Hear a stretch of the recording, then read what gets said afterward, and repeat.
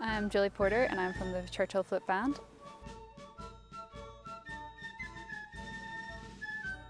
I think I've coped very well. I've been working from home and I've been taking part in the Fit to March incentive, which gave me a bit of motivation to get out and get walking. I took part in the You'll Never Walk Alone video as well, which gave me a chance to actually get my flute out and practice. Yep. David Ramsey, local government councillor here in the South Leinster Band District Council, member of LOL 1927, Burt Faith Defenders, and looking forward to an unusual 12th this year. Well, the Orange Order, I joined it when I was 18 years of age. LOL 1927, Burt Faith Defenders. I'm originally from Upper Gallia, and ourselves, along with people from Coshquan, all joined the Burt Loage, which was seen as our local lodge. We've built up a lot of camaraderie over the years, and we had our 100th anniversary, and our 150th anniversary was last year. We originally were from Inch Island, and whenever our hall was destroyed in 1972 by the IRA, we then moved on to the Memorial Hall here in the city, and we've been here ever since. And we have a number of members who died at the Battle of the Somme, and that is something that ties our lodge together, and we would commemorate the Battle of the Somme on an annual basis. Yes, I have actually missed the band.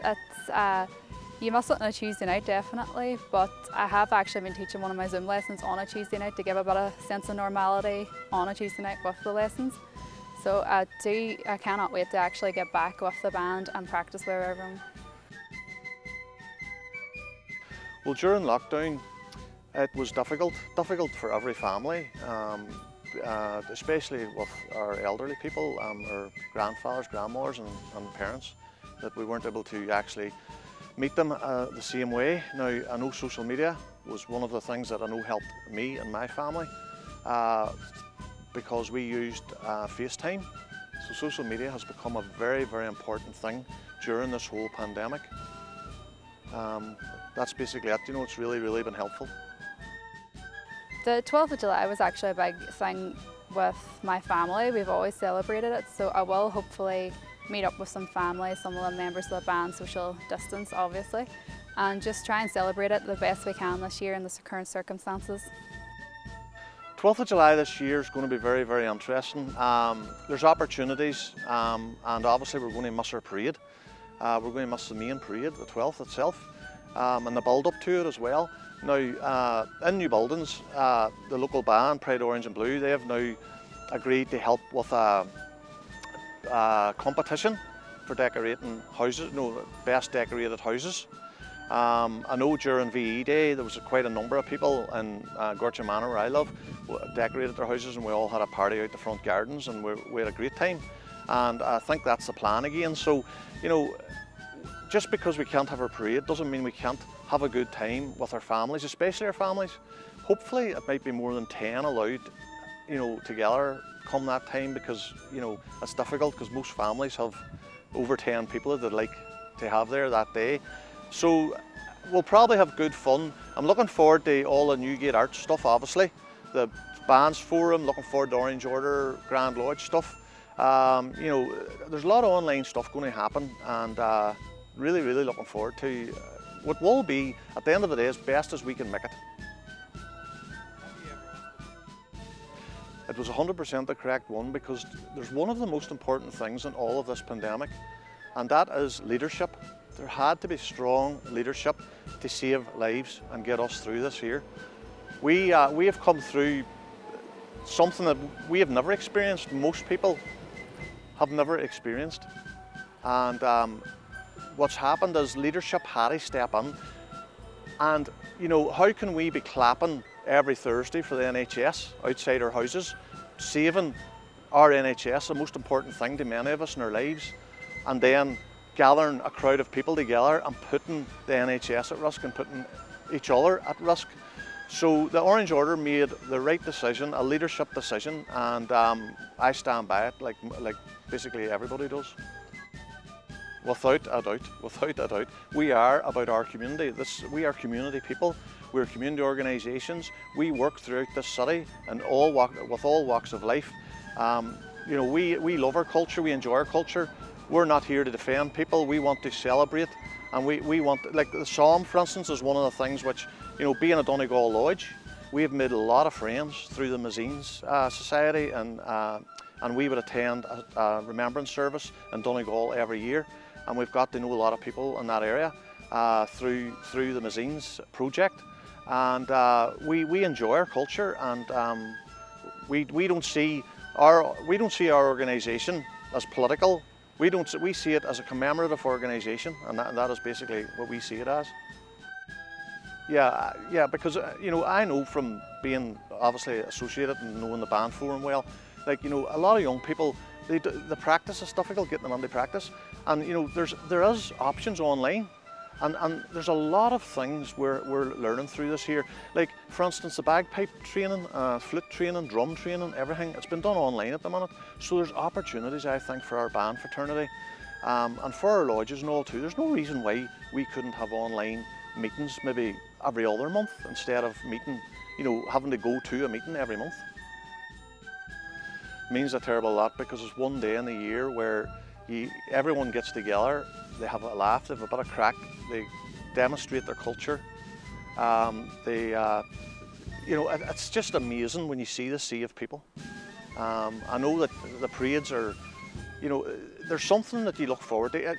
People would say, you know, it feels like Christmas Eve the night before because you're excited about the next day. It never leaves you. You always have that excitement about the next day. Like we march in Colmore in the morning. It's such a beautiful place to parade, and you know, once a year we would parade there in the 12th morning, and you know, it just really starts the day off the way it's meant to go on. Stormont executive, you could see the cracks at the start. Party politics, but the public were not tolerating it. It was quite obvious the public wanted leadership, they wanted lives saved, they wanted whatever had to be done, and thankfully everything came together, and I am very impressed with what they've done. The ministers in government here locally, and obviously I'm very pleased at how people have reacted and people have behaved. Obviously we know the issues we've had over the last couple of weeks by mindless people, and you know, we just can't understand why people would risk other people's lives in this day and age after what we have came through, and the NHS, what they have came through, our supermarket workers, all our key workers, our doctors, and obviously the home helps, etc. It was always a day where we celebrated with family, and it was always very traditional in our calendar. It was every time we knew it was coming up, we knew what we were going to be doing, we knew who we were going to be with, and it has always been an important part of my family and my culture throughout my life. The relationship between bands and lodges has improved big time, but that's down to the bands forum, you know, and the marshals. That's all down to just people working together, and you know, one of the things whenever we were doing the Maiden City Accord was coming very clear through was the lack of communication between the bands and the lodges that have hired them, and that has definitely got through to people because we have better relationships now. Everyone knows what they have to do and what they should or shouldn't be doing. I think the Churchill Flute Band would like to take this opportunity to thank everyone who has supported us across the 185 years that we've been in existence. Of course, obviously this year we can't celebrate it the way we want, but we hope that we'll have your continued support over the next year and years to come. Just, I'm very pleased to be taking part in this here for this unusual, very unusual 12th of July coming up, and I wish you all the best in your organisation, and I know that how hard you are working and developing and promoting our culture and heritage. Thank you.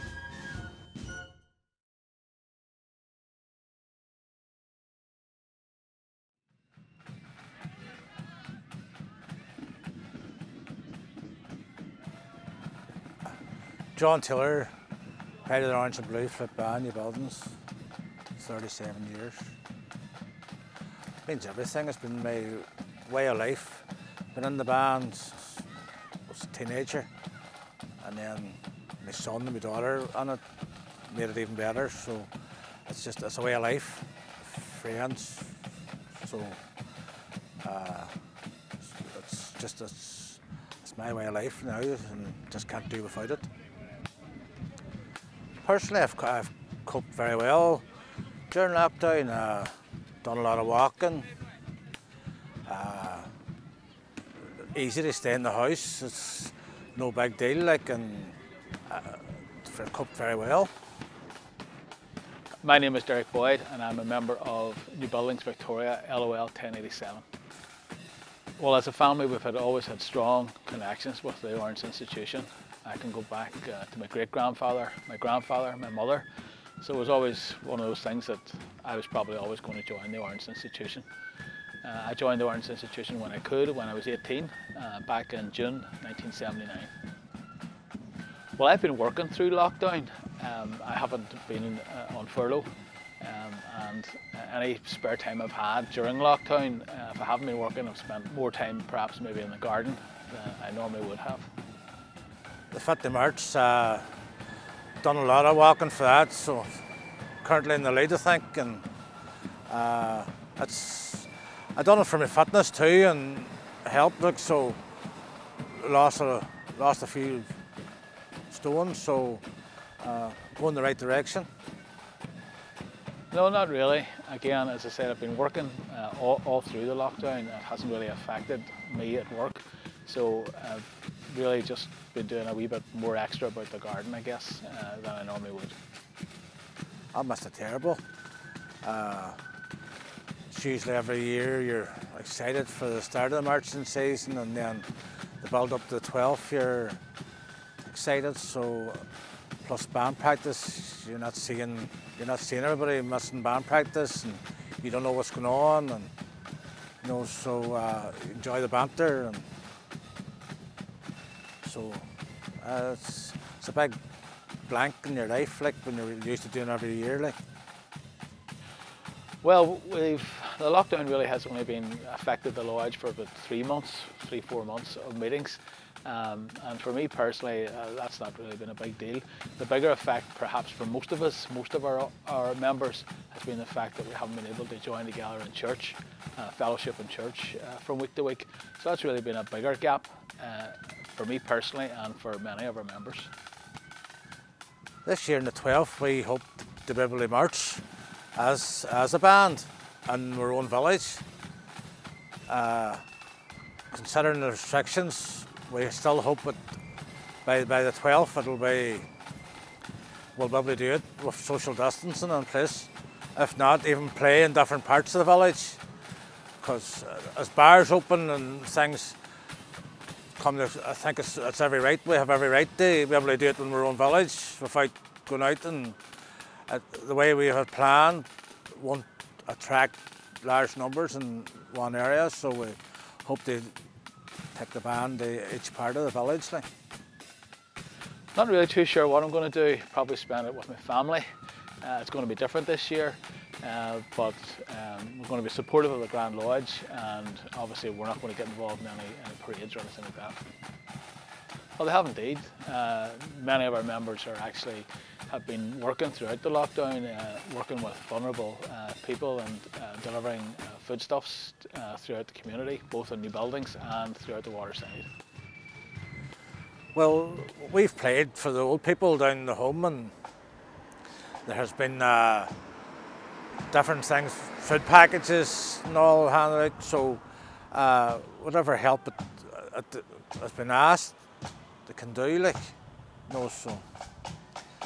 And we have a lot of members in the band that their wives are nurses or healthcare workers. So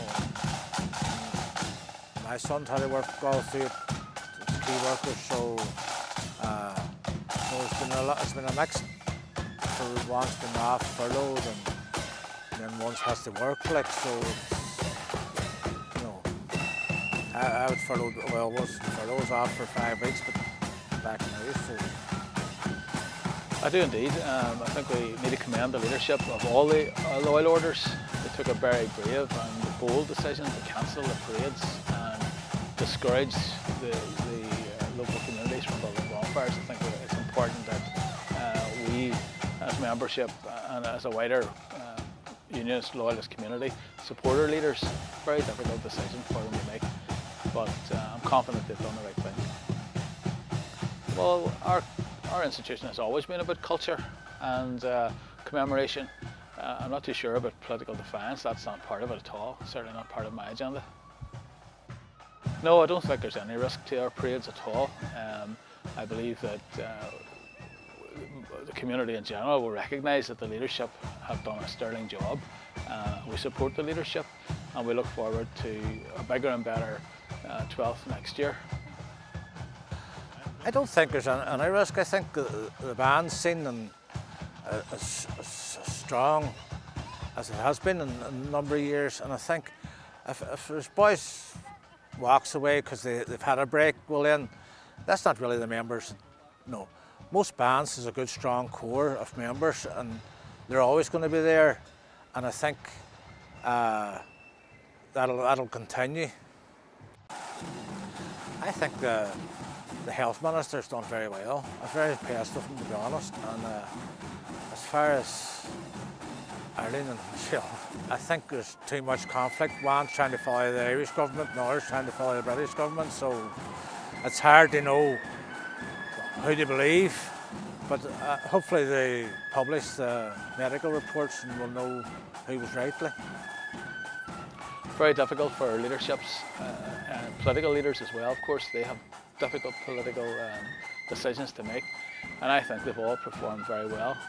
It's good to see them working together, and that's something we should be encouraging them to do and praying for them and encouraging them as they lead the community and do their best. It's not easy when you're a leader. Well, I don't think so. I think people's just dying to get back to the parading and all. We had a new uniform planned for this year and all, so I think everyone's just itching to get back at it and get back parading again.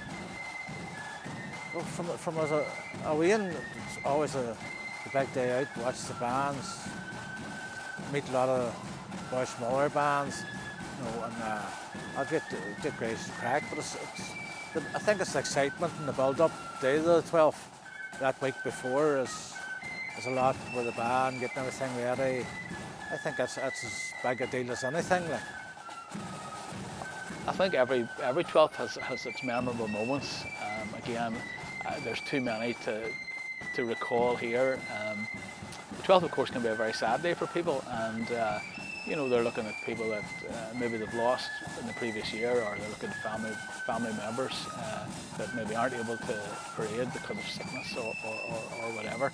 So every 12th, I really enjoy the 12th of July, and I'm going to miss it this year.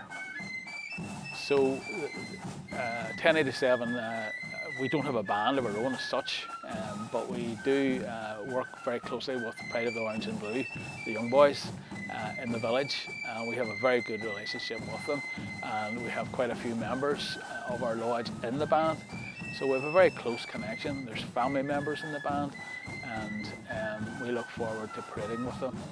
We work together fundraising for various things throughout the village, and we work together with our memorial garden and with our arch, and it's always very important that we galvanise that relationship.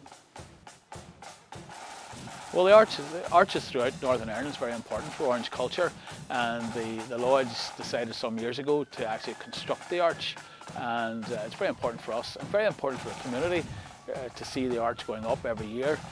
Again, it's an expression of our culture, and on the arch you'll see, you know, our relationship not only with the Orange institution, with our sovereign, with the open Bible, with our churches, with everything that William brought to us. William is obviously in the centre of the arch, but also we have a relationship with our Flemish boys, and that's also on the arch. So yeah, it's very important for all of us. Well, I think sometimes you maybe don't value what you have until you lose it, and I'm sure there might be those who maybe are on the fringes of the organisation, or bands for that matter, or indeed in the wider community, who perhaps up until now haven't got involved or may be not as active as it could be. and I think maybe that'll galvanise hopefully support, and maybe next year when it comes round again to the 12th and to when we're free to join together in our celebrations, those folks might step forward and get involved again.